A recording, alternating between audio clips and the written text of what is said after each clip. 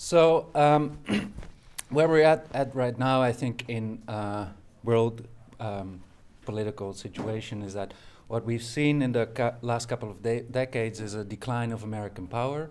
The United States has been the sole imperialist superpower for some time, and it's tried to strengthen its position by wars in the Middle East, especially, and it has been stopped in this effort, especially in Iraq.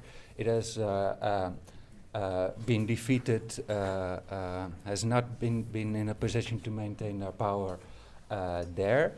And this has been something of a turning point that signaled to other imperialist powers that American power is declining, and has started other powers, especially China and Russia, to become more aggressive and to try to broaden their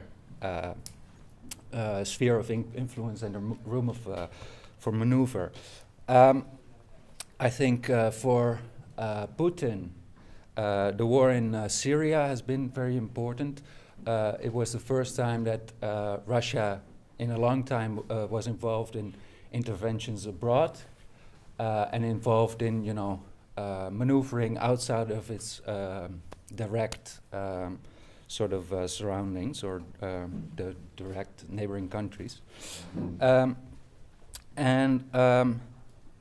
Well, I think this something similar holds for China as well. We've seen a lot of tension in the South China Sea when it comes to military tension, and before that a lot of economic activity, the new Silk Road project, a lot of investment in Europe during the Eurozone crisis, but also especially in Africa. So I think the decline of American power, the defeat in Iraq, and also I think the broader economic situation is forcing imperialist blocs to become, or inter-imperialist tension to be more sharp at the moment. And I think this is going to continue for a whole period.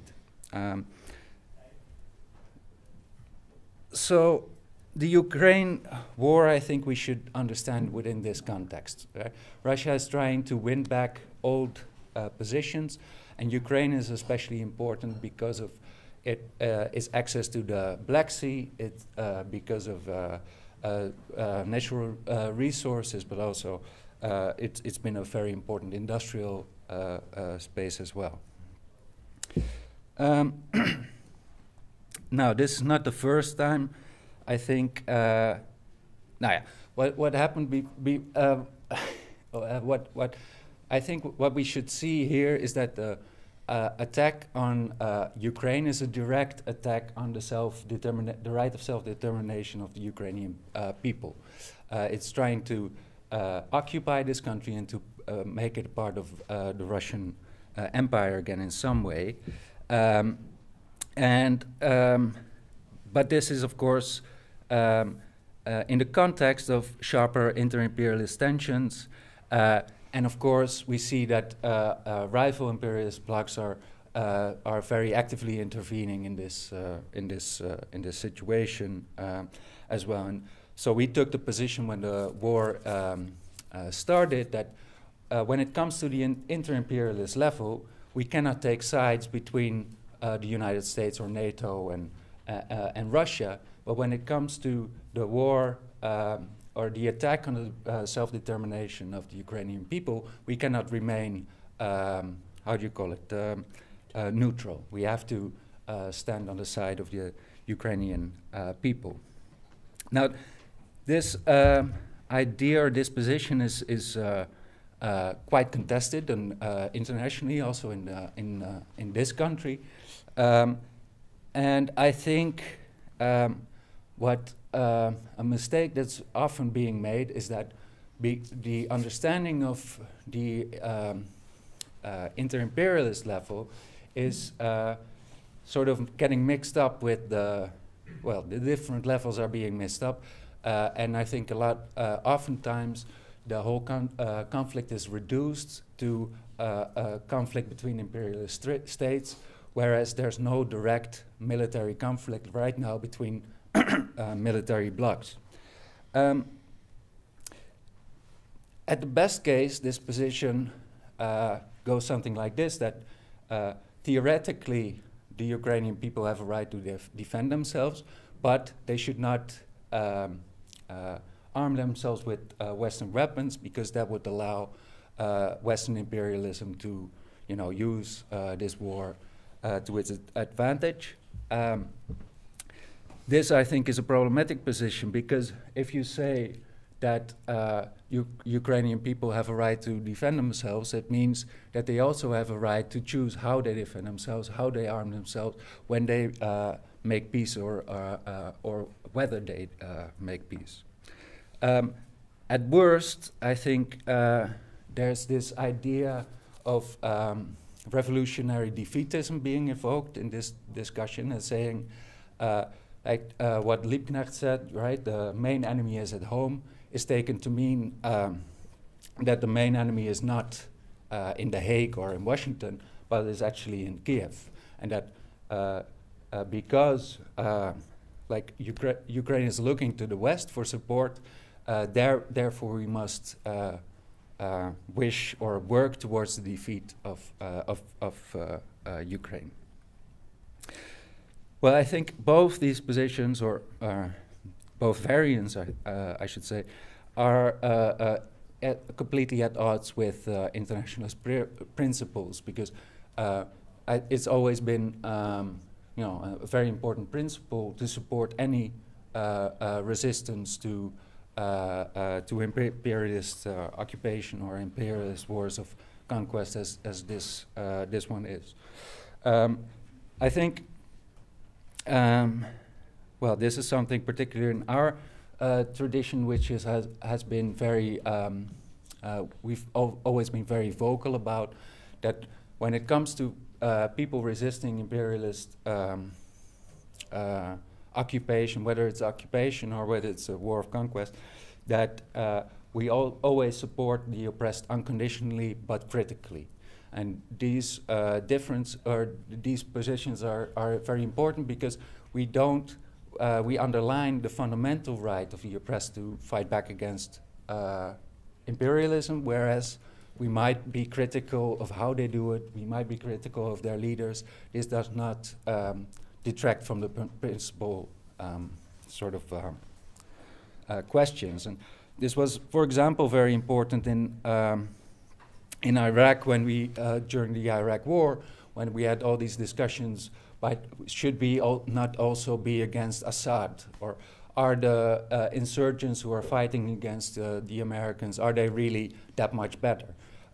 We always say we have to be principled in these questions. The Iraqis have the right to defend themselves. The Americans have no right to take over this country. We support the resistance unconditionally, though critically.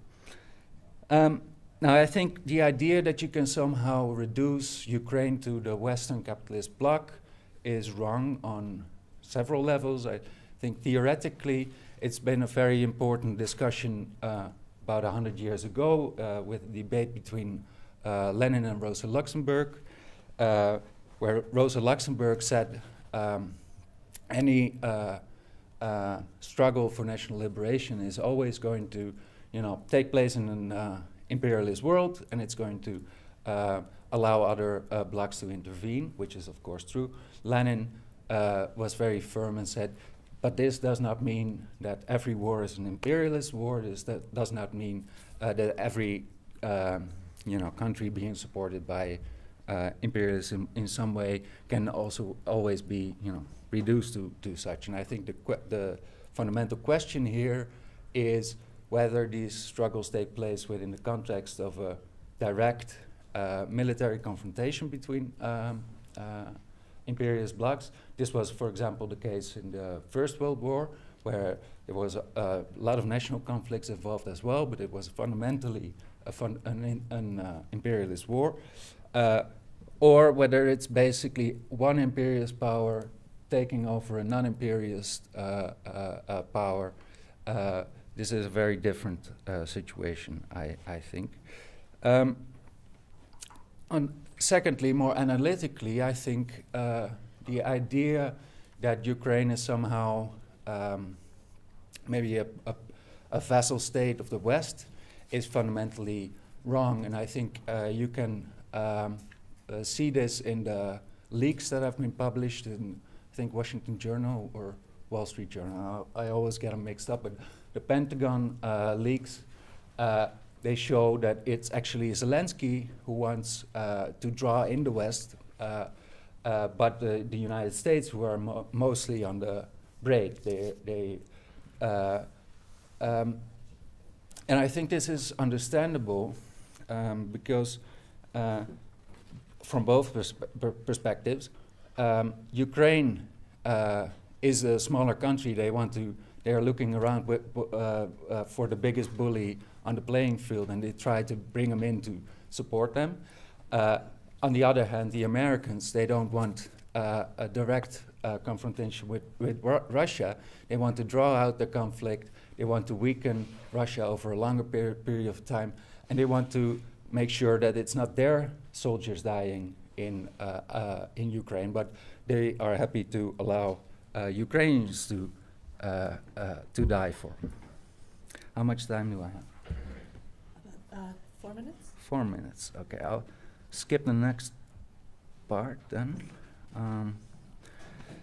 So I think one of the reasons, one of the discussions on the background is that many people are wondering, okay, what can we do? I think that's an sentiment that we hear a lot of in the Netherlands, that there's a lot of people who are looking at the slaughter in Ukraine and are thinking, but we need to be able to do something, and from this idea are supporting calls that the Dutch government or the EU should intervene and force the Ukrainians into negotiations or something.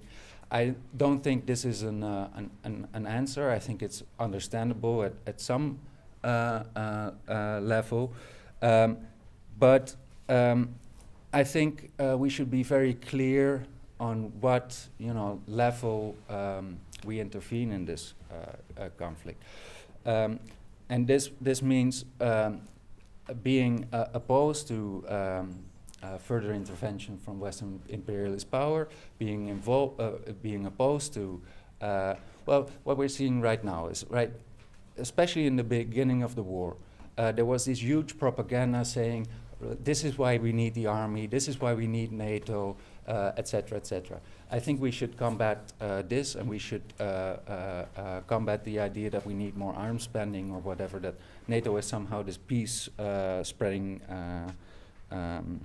entity or something. I think we should resist the Russophobia, right? The racist framing of this conflict. I think we should definitely fight for refugees' rights and for equal refugee rights, but I think we should avoid anything that delegitimizes the struggle that Ukrainians are fighting, and also especially of undermining that struggle. And I think many of the calls for peace negotiations, they start from the idea that Ukrainian resistance to Russian imperialism is somehow the biggest obstacle for peace, and I would say that it's mostly pacifists who take this position. I would say they sort of don't distinguish between peace and death, right? It doesn't make a sound, either doesn't make a sound, but it's not the same thing. So the reason why I think this debate is important is because we're only at the start of this historical period, and I think it's very understandable that many people are keen to not let it escalate, but we're going to see many more conflicts on the fault lines of imperialist blocs. We're going to see, I mean, Taiwan is on the agenda. There's more of these conflicts coming up, and I think the fear of escalation can be can tempt some anti-war activists to sort of start respecting territorial claims of imperialist countries. That we say, like, okay, maybe Taiwan they have the people of Taiwan have a different opinion, but let's not support their struggle against China when it breaks out, because you know what could come of it. And I think it's well, this is one of the reasons why I think it's very much important to while fighting back, especially against our own imperialist governments, that we understand that there's sometimes other imperialist blocs taking over sovereign peoples and people fighting them. And I think, well, we should support them, and also I think one of the important points is that imperialist blocs see these peoples as loose change, right? They see them as bargaining chips or something. I think the internationalists and socialists would run the risk of doing the exact same thing if we were to say, like, okay, if there's different imperialist powers involved, let's just keep our hands off this conflict.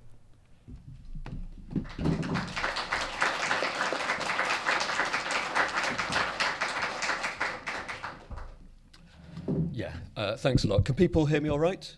Yeah, good.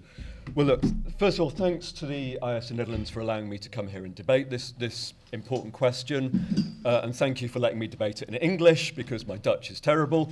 So I very much appreciate the chance to have this discussion. First of all, let me say what we agree on. There is no disagreement about the suffering of the Ukrainian people, the barbarity of what Putin's army is doing in Ukraine, the deaths of hundreds of thousands of people, both civilians, Ukrainian soldiers, and also Russian conscript soldiers, who are also in many ways victims of this conflict. The argument is not over abstract principles, though. There's two extremely concrete questions. The first concrete question is, should we see this conflict primarily through the lens of self-determination, or should we see it as an element in a broader clash between imperialisms? And I'm going to argue we should see it as the latter. Secondly, what do socialists, revolutionary socialists who are against imperialism, say if they happen to live in NATO countries, like Netherlands or Britain? What is our demand of our state, our government in that context? If I was in Russia, very unlikely, but if I were in Russia, I would be giving a very, very different position. But we're in a NATO country, and we have to understand what our responsibility is in that specific context with regard to the intervention of our government, our state, into this conflict. Now, I think it's very important to say that the right to self-determination, the concept of national liberation and so on, is not some abstract universal principle that we just apply without examining the concrete context. Let me give you some concrete examples, because there's a claim that the IST tradition always defends national liberation struggles.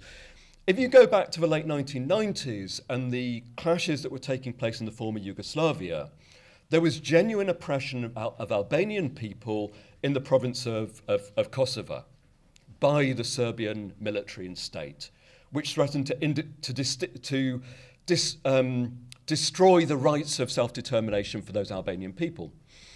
We did not for 1 second support NATO arming the Kosovo Liberation Army. We did not support the NATO intervention against Serbia. And we didn't subordinate our anti-imperialism to the concept of self-determination in that context. Let me give you a second example, an even older example. The Austro-Hungarian invasion of Serbia in 1914. Serbia had long been a victim of Austrian aggression. Its very existence as an independent state was threatened by the Austrian invasion. This was clearly a defensive war by the Serbian people. What did the revolutionary socialist current in Serbia say? Let me quote from Dusan Popovic, one of the key revolutionary socialists within Serbia. He says, "The war between Serbia and Austria was only a small part of the totality, merely the prologue to a universal European war. And this could not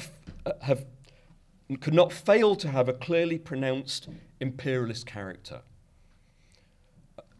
His party didn't vote for war credits. They voted against war credits to arm the Serbian forces against Austrian aggression.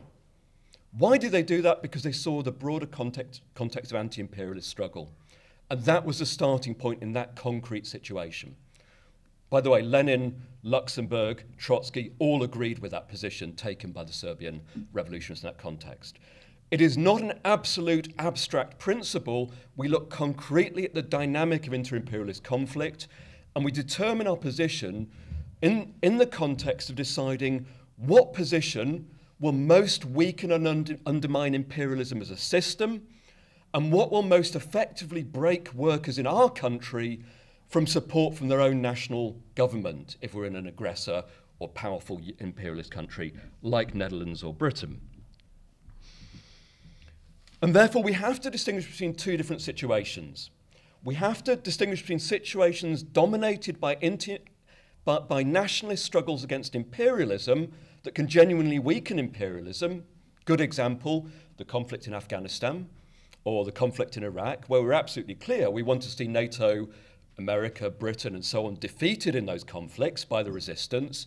Ugly though the resistance was in many times in Afghanistan and Iraq, we wanted them to defeat our own imperialists.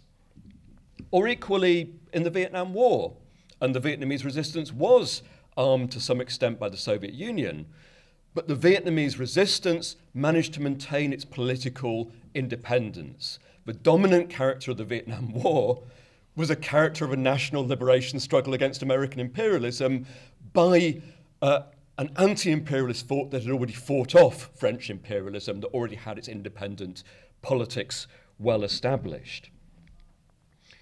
That is not the case in Ukraine. I'm not saying that national defense and national self-determination doesn't feature in the conflict. It's clearly very important to the people who are fighting on the ground. But the dominant character of the conflict in Ukraine is the proxy war between NATO and Russian imperialism. Why do I say that? And it means we can't be silent, by the way, on NATO's role. So why do I say it's a proxy war? Well, the other speaker has put it very well. What does NATO want in this? A long, drawn-out conflict in which Ukrainian people die. I agree with that. That is practically the definition of a proxy war. NATO wants Ukrainian people to die for NATO aims in this conflict. That's a proxy conflict. Now, we have to understand the role historically that NATO has played in gendering these conflicts in the region. This is not to say that Russian imperialism is not a factor. Of course, Russian imperialism is a factor. Russia is trying to establish its authority in what it's called its near abroad, in neighbouring states in the region. It wants to play a regional role akin to the role that America plays on a global level. We understand that. Russian imperialism we condemn absolutely. But we have to understand in this region that NATO and the European Union as well have played a major role. Since the end of the Cold War, the borders of NATO have expanded 800 miles eastwards and 13 different countries have been integrated into NATO. This is a strengthening of US and NATO imperialism in the region. It's in this context that you have a series of clashes between Russian and Western imperialism, which often take the form of proxy struggles taking place. You see the way that Russia has also manipulated nationalist sentiment in Moldova, in Georgia, and so on, to fulfill its goals in the region as well. So this is the character of the conflict. It's shaped by imperialism. Ukraine is part of this process. Ukraine's ruling class at various points balanced between East and West, trying to play them off against each other. From 2014, for complex reasons, but you could read about it in International Socialism, we've written extensively about this, the Ukrainian ruling class tilted decisively towards the West. In response to that, Russian imperialism intervenes, first seizing the Crimea and so on, and now, under Zelensky, launching a full-scale invasion. That context is very important to understand the nature of the conflict. It is also important to understand the extent to which what Ukraine is doing is now dependent on and shaped by NATO. Let me give you some examples. Total Western economic aid to Ukraine, military and non-military aid, has now reached 151 billion euros. How much is 151 billion euros? It's 4 times the total annual state budget of Ukraine. In other words, NATO is bankrolling Ukrainian state spending 4 times over. It is completely dependent on this financial support. Ukraine's military budget was 5.5 billion euros before the war. Military aid alone from NATO countries is 10 times as high. It is completely dependent on military spending from NATO countries. The US is spending as much on military aid to Ukraine as it spent each year on the conflict in Afghanistan. This is the extent of American support for the conflict in the region. This begins to look like a proxy conflict. The tanks that are being used today in the counteroffensive against Russia are German, British, and American tanks and weaponry.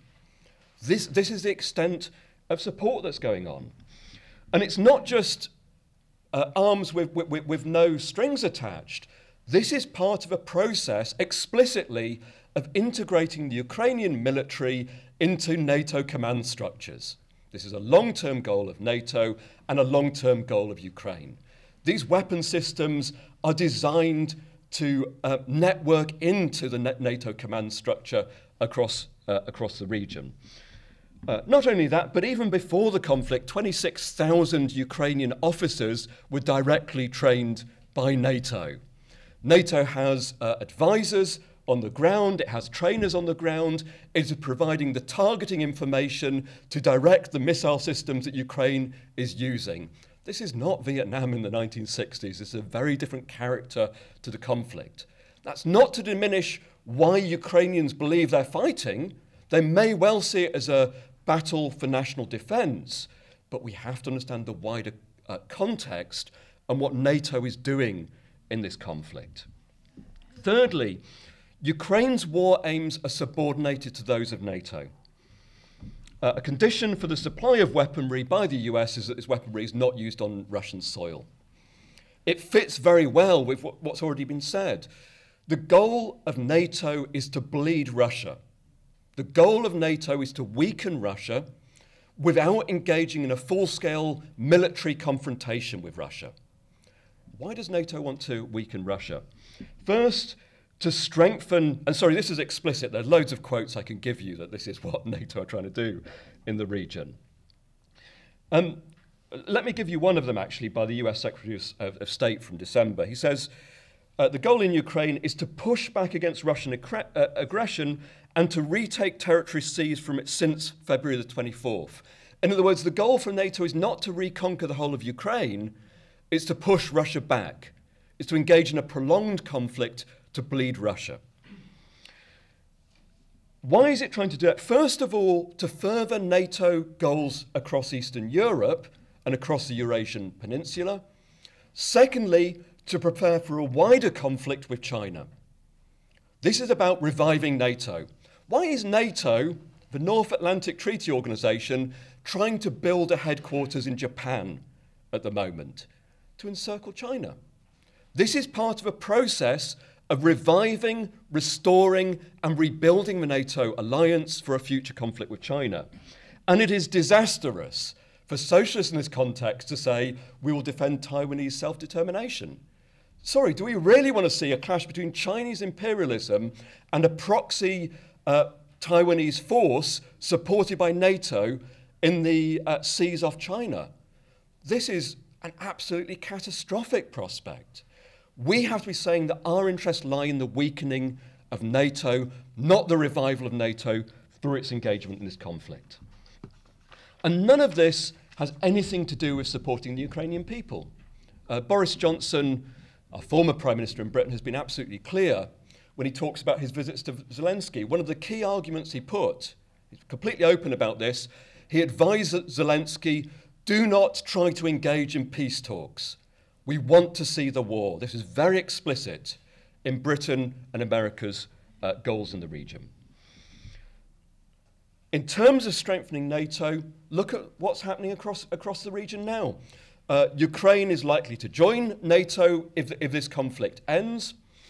Georgia expects to be integrated into NATO. Not just that, but Sweden and Finland.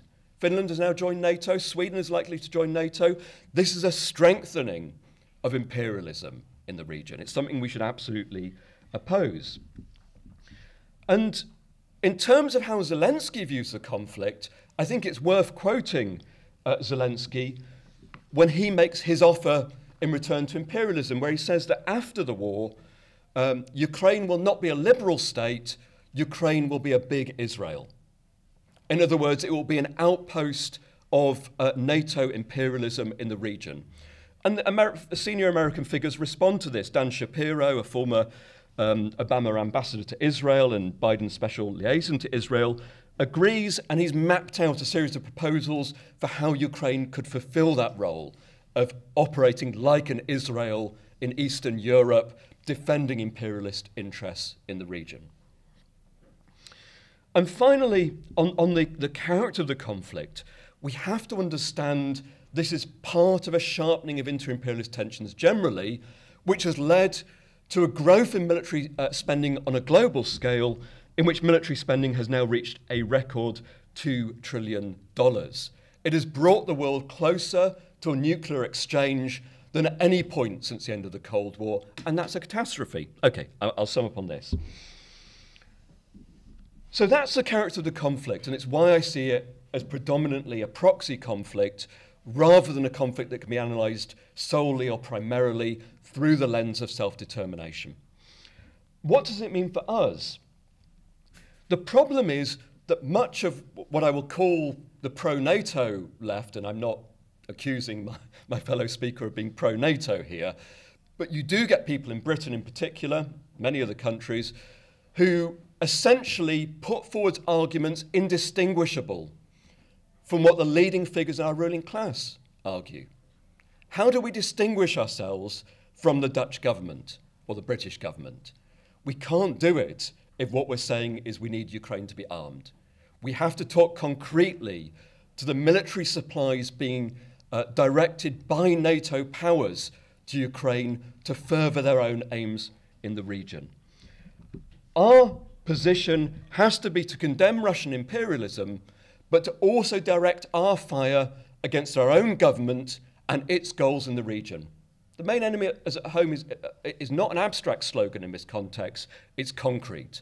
We have to distinguish ourselves, particularly those of us in NATO countries, from our own ruling class. And that means that we have to say, as difficult as it is, we oppose what NATO is doing, we oppose the arms shipments to Ukraine, we oppose the financial aid to the Ukrainian government, and we see the future of this conflict, the most progressive outcome, as being de-escalation and a call for rebellion, whether in Russia, in Ukraine, or in the West, to stop this war, to de-escalate the conflict. That's a difficult argument. It's not difficult everywhere, by the way. I should say, outside of Netherlands, Poland, Britain, and North America, it's an easy argument, because most countries in the world, that's the mainstream position. It's only in the countries where the NATO propaganda is most dominant that this is a massive argument on the left. People should be aware of that. It's not like that in the rest of the world. But I understand that in Netherlands and in Britain, you'll start as a minority on this argument. It's not new. Leon Trotsky joked in 1915 that the first Zimmerwald conference, the entire internationalist left fitted into 3 carriages on the way from the station to the conference hall. We start as a minority. But as the conflict deepens and develops, as the social costs of that conflict become more apparent, as the catastrophe of inter-imperialist escalation worsens, we can grow from being a small minority to carrying an argument with the mass of people. And that has to be our position, for an internationalist, anti-imperialist position that says no to the Russian invasion, but also no to NATO.